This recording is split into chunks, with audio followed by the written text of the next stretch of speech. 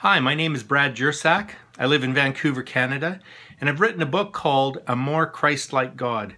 It's just been translated into Dutch under the title Like Son, Like Father. And the point of the book is that many of us have been raised on very toxic images of God, images that actually drive people away from the good news of the gospel. And yet, the Lord Jesus Christ has come in the flesh to reveal God as perfect, unfailing love. When I share this with people, even those who proclaim they're atheists, they tend to tell me that if God were exactly like Jesus, then they could believe in a God like that. They could worship and follow a God like that.